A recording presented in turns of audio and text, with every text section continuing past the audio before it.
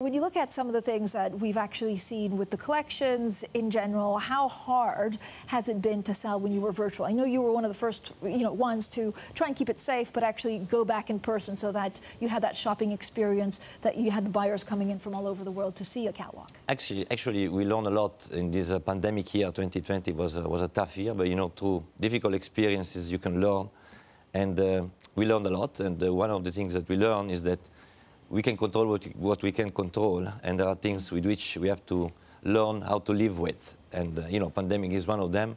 Yeah. And this, on the other side, we tried and managed to take risk, to be courageous enough and flexible enough to be able to come out very strongly from this pandemic. So Dior managed pretty well. I'm pretty proud of my team. So, Pietro, what did you learn about Dior actually in the time? Did people buy sales? First of all, we learned how to deal with the local customers. With the absence of tourism, we concentrated our efforts on local clientele, and we discovered kind of a new world as we had more time to dedicate to local customers.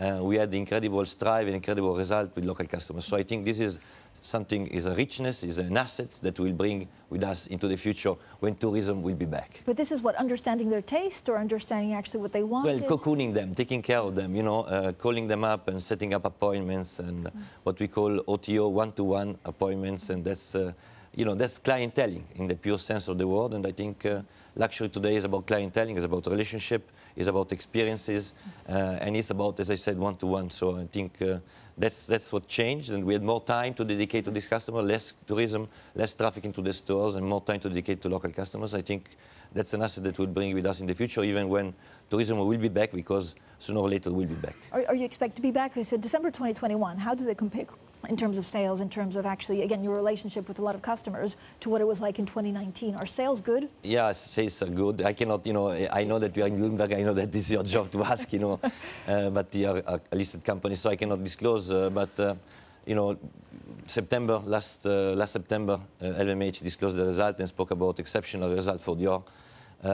Trends are on the long term, so hopefully we are going to do a good Christmas as well. So where do you see the most demand coming from? If you look at your regions, and you're really everywhere, is it the US consumer, is it Chinese consumer, is it Europe coming Actually, back? what we like very much is the fact that Christian Dior has a lot of balance in everything we do. So we have men and women and jewelry growing very similarly, and we are very balanced also in terms of clientele. As I said, we managed to compensate the lack of tourism with beautiful, great performances with local clients.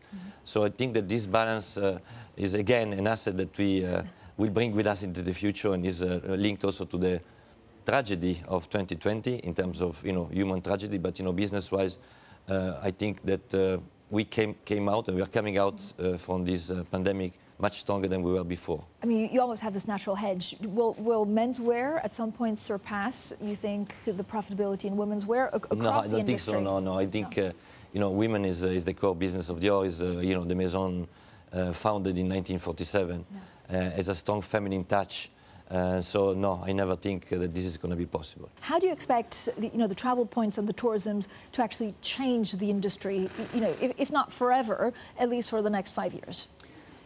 You mean tourism coming back, or the lack of tourism? Or actually the lack of tourism? Well, honestly, we keep investing in our brick-and-mortar stores, so we strongly believe in traffic coming back to Europe at one point in particular, and flow of tourism restarting. I'm optimistic by nature, and I think that if it's not at the end of next year, it's going to be at the end of the 2023, but tourism will be back, and we are preparing ourselves to welcome tourism back into our stores.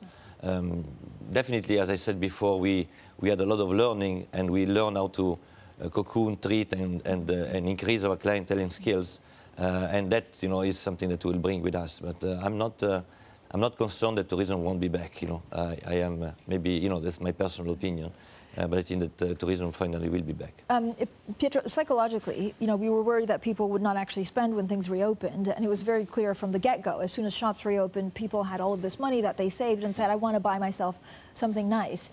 Is it more evident in China or in Asia than elsewhere in the world? No, I cannot say that. I cannot say that. In fact, my impression is that people want to pleasure themselves. They had a tough period behind them, and we still are living. We are in England here. We're talking about Omicron variant, etc. So I think there is still this mood of wanting a moment for yourself, a moment of pleasure, and I think luxury is nothing else but about emotions. And finally, you buy something because it gives you emotion, it makes you happy for that moment. And I think we don't sell things that people need to live, but we sell things that people need to live better, probably, or just enjoy a better life. So I guess that means also to foray into this parallel world called, the metaverse, the artificial, the artificial intelligence, all of this, even NFTs. How do you see that developing for the fashion world? Well, I think it's a very interesting development, and digital helped us a lot in this period of lockdown and closures.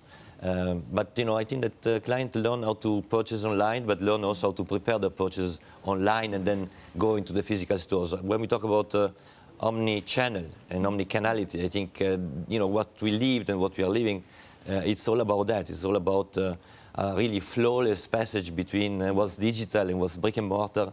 And I think that people that were not used to that, maybe probably people of our generation, Francine, they learn how to prepare their purchases online, how to use online, and then how to fix appointment and then go to the brick and mortar store. So I think this flow between what's real and what's digital, the metaverse, etc., are more and more part of our world and will be even stronger in the future. Pietro, is luxury and luxury items actually, are they price sensitive? We've heard from a number of companies that they've been able to increase their prices quite significantly with no dent to demand. Well, I think it's all about inflation. I saw your titles and inflation. We are waiting for today for the data in the US, but it's everything costs more. Raw material costs more, transport costs more. So if it's a must for us to increase prices in order to maintain profitability and to cover ourselves from this inflation, which is hitting every industry, not only the luxury industry. But again, the demand is very strong, and we are trying to catch up with a strong demand. Is the case for many branches into the luxury industry. And so far, as you said, we managed to have no impact on our profitability. Pietro, one of the other things that we try and figure out is exactly some of the regulatory or crackdown in China on luxury and celebrities, what that means for luxury companies. Have you seen an impact? How do you see that developing? I think that these richness redistribution policies will have an impact to favor the middle class. The middle class is huge and growing in China. I don't know how many million people access to middle class revenues every year, and that's our treasure for the future. So in fact, I think this mid-term or long-term, these policies will have a positive impact on luxury. And for the time being, we keep investing in China. We keep opening new cities. We opened last year Kunming, and we are opening second stores in cities like Dalian, in cities like Wuhan, sadly famous. So we believe in the future of China, and we keep investing over there. I mean, well, at some point, again, between the U.S. and China, will the U.S. consumer become, I mean, they're very powerful at the moment. It's the biggest luxury sector in the world. But will they, diminish as Asian economies power up ahead?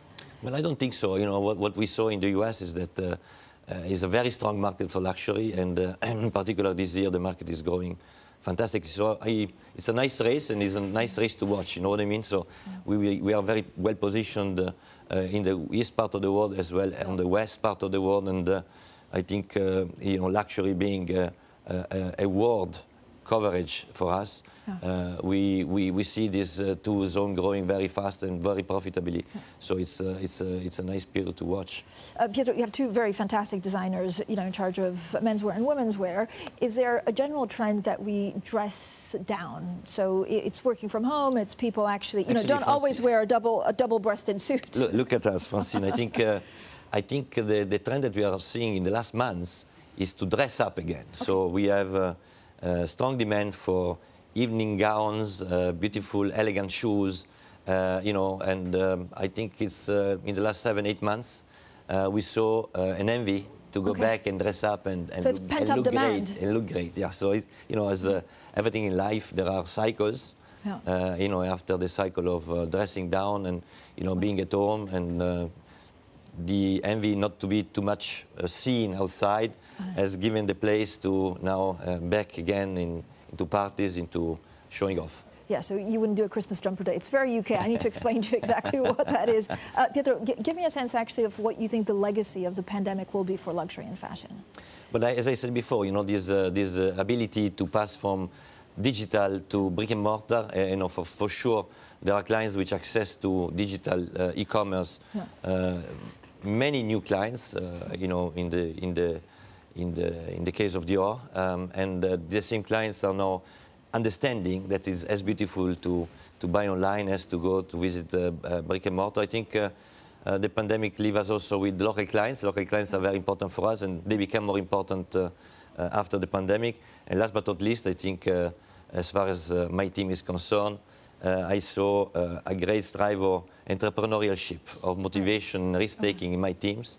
And I believe that are qualities that reinforced us. And that's, you know, the 3 points that I would say will bring us to the future.